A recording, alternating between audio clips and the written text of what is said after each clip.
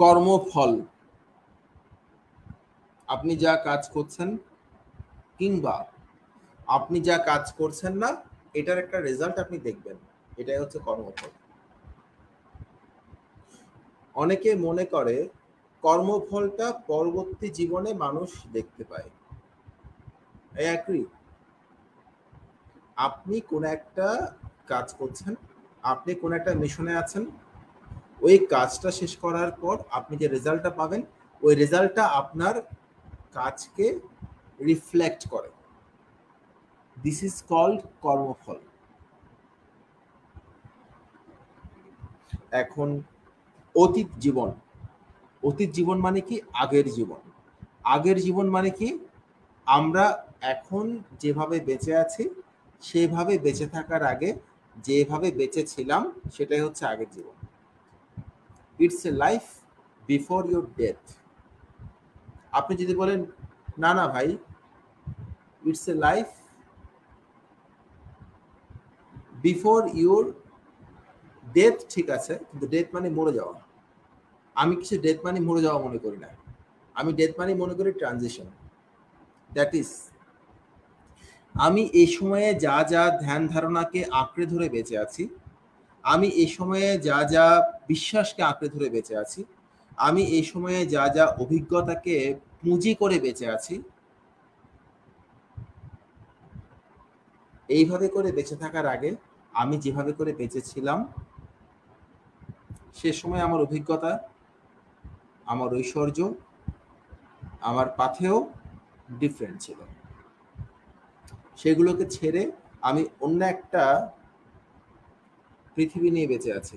আমার এখনকার পৃথিবী আগের পৃথিবী ডিফারেন্ট, আমার এখনকার জীবন আগের জীবন ডিফারেন্ট। দিস ইজ কল্ড পুনর্জন্ম।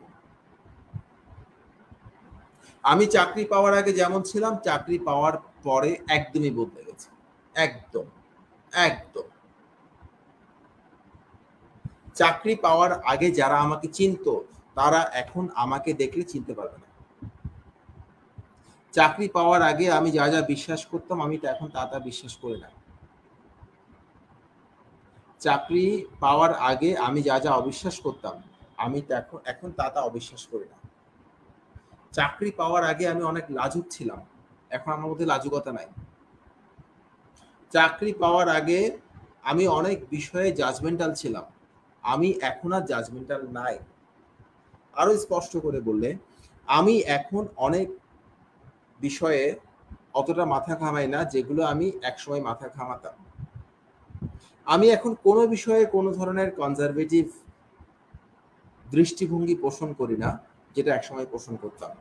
Now I am কনজারভেটিং about nothing. Now I am judgmental about nothing.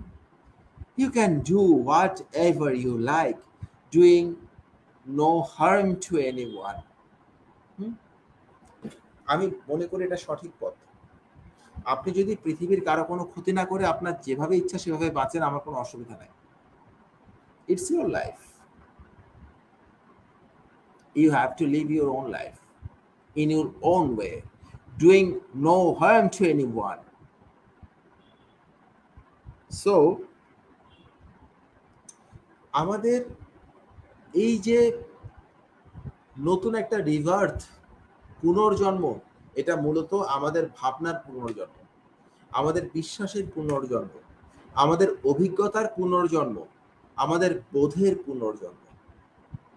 It is nothing after our physical death. No, it is something after our spiritual death. এই spiritual ডেথটা অনেক সময় কাজের, অনেক সময় কাজের না। আপনি আগে যেমন ছিলেন তার থেকে যদি আপনি একদম একটা জিরোতে চলে আসেন, খারাপ দিকে চলে যান, আপনার জন্য যা দরকার নাই সেদিকে চলে যান, তাহলে আপনি এই স্পিরিচুয়াল ডেথের কোনো আপনার দরকার ছিল না। আর যদি এমন হয় আপনি যেখানে যেতে চাইছেন সেখানে যাওয়ার জন্য আপনার একটা ডেথের দরকার, একটা মৃত্যুর দরকার। আপনার ভাবনা, আপনার সংস্কার, আপনার কমফোর্ট জোন, আপনার বিশ্বাস, আপনার প্ল্যান, আপনার ওয়ার্কিং ওয়ে, আপনার ওয়ার্কিং প্রসিডিউর, এভরিথিং একটা মৃত্যুর দরকার। It's good, it's cool, it's necessary, it's essential. যদি সেটা দরকার না হয় তাহলে আপনার মৃত্যুর কোনো আসলে আপনার কাছে কোনো ফায়দা নাই আর কি। আর যদি মনে হয় যে আপনার একটা ভালো জায়গায় যাবার জন্য আপনার একটা ট্রানজিশন দরকার, একটা ডেথের দরকার, স্পিরিচুয়াল ডেথের দরকার, it's good, it's cool. It's important to accept new things, new ideas, new beliefs, new procedures, new techniques, new lessons. So,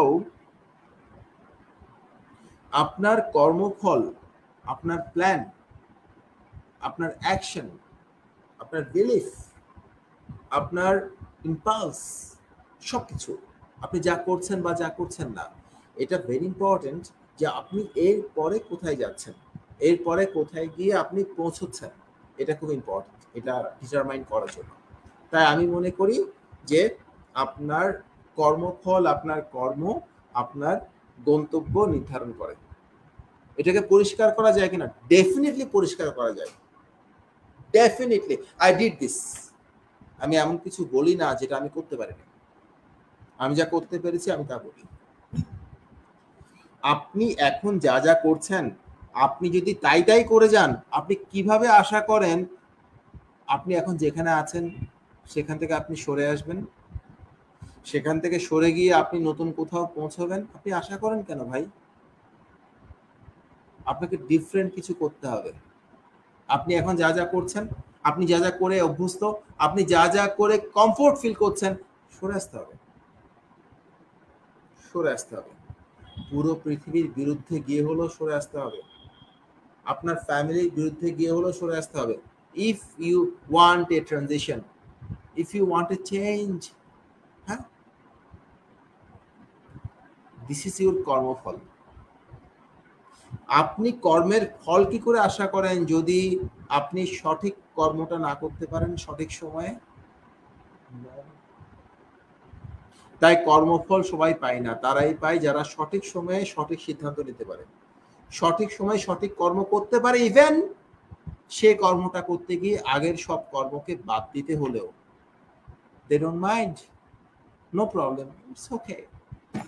যদি এটা করতে পারেন তাহলে আপনি যেখানে পৌঁছতে চাচ্ছেন সেখানে পৌঁছতে পারবেন, এবং আপনার কর্মফলই আপনার ভবিষ্যৎ নির্ধারণ করবে। স্পষ্টভাবে আমি এটা বিশ্বাস করি। দিস ইজ রিকার্নেশন, পুনর্জন্ম, রিবার্থ। কেননা আপনি তো একটা ডিফারেন্ট বিলিফে বাসছেন, আপনি একটা ডিফারেন্ট লাইফস্টাইলে বেঁচে আছেন, আপনি একটা ডিফারেন্ট এক্সপিরিয়েন্সে বাসছেন, তাই না? So it's rebirth. এটা আগের জন্মটা আপনি তো ধরে নেই, নতুন একটা জন্ম হয়েছে না আপনার, নতুন একটা জীবন পেয়েছেন না, সবাই এটা পারে না, যারা পারে তারা ভাগ্যবান।